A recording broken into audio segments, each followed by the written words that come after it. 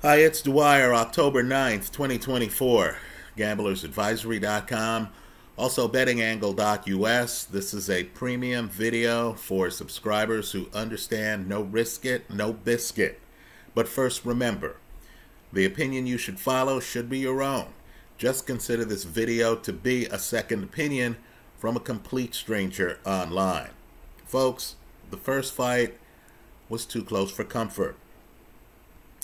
It was a draw between Fabio Wardley and Frazer Clarke. Clarke clearly is the better boxer. Clarke has a back foot, which Wardley really doesn't have. Right? Wardley is clearly the better puncher. Wardley, who has a knockout ratio north of 90%, is someone you need to look at in this heavyweight division. Right? He's always only one punch away from turning a fight around. Also understand, Wardley has a condition with his nose. He has scar tissue where he'll get hit in the nose and the nose will start bleeding.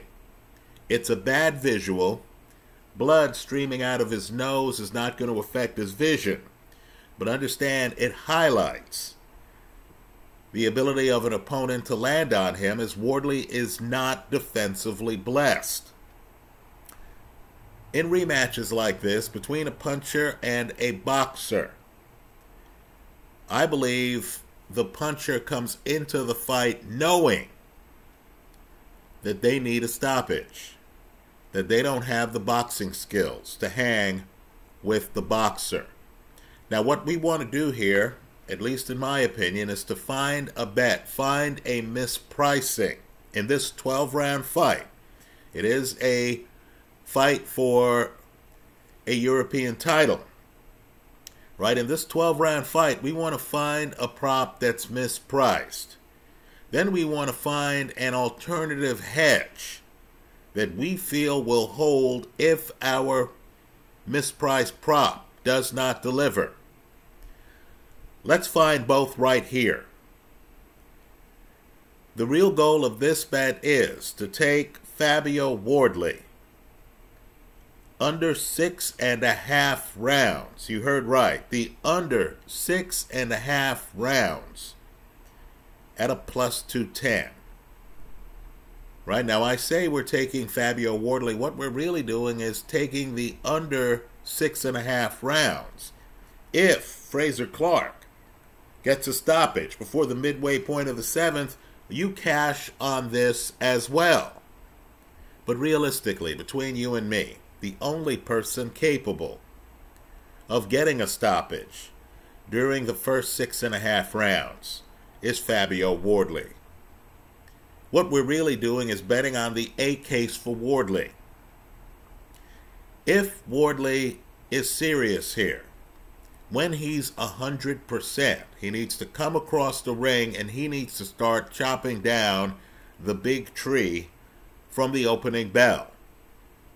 If he lands enough big shots, he should do so by the midway point of the 7th round. Let's remember, he knocks down Frazer Clarke in that first fight. If he doesn't, I believe Frazer Clarke wins a decision. The hedge here is that the fight goes the distance. You're getting that at a plus 115. That to me is a much better hedge than Frazer Clarke simply to win, where you'd be getting a plus 110.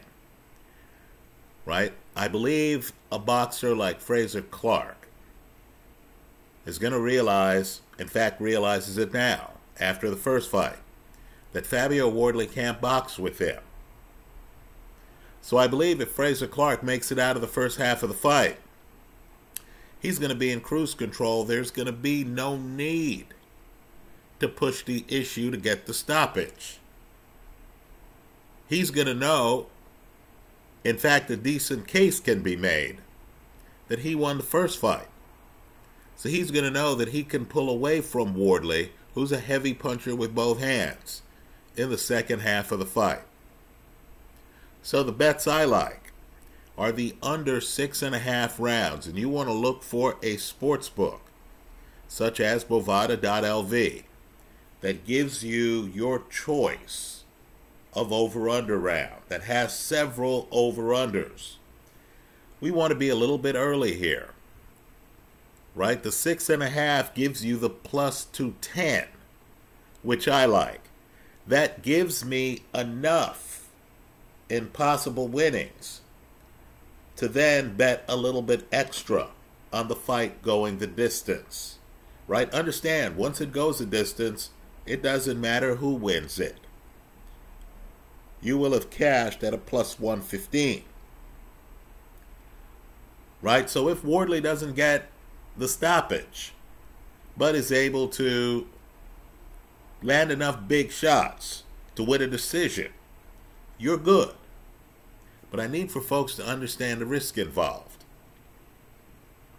If Wardley plays it safe and doesn't start to assert himself until the second half of the fight and ends up with a stoppage after the midway point of the 7th round, you lose it all. So the hedge, under 6.5 rounds, plus 210. Right? I think only Wardley has a chance to win. This is the way to structure the bet where you get handsomely rewarded if the favorite gets a stoppage in the first half of the fight and half of the 7th. Right? First 6 rounds and half of the 7th. Hedged with the fight goes the distance at a plus 115. That's how I'm playing it. Let me hear from you. I hope you leave your comments in the comment section of this YouTube video. Thanks for stopping by.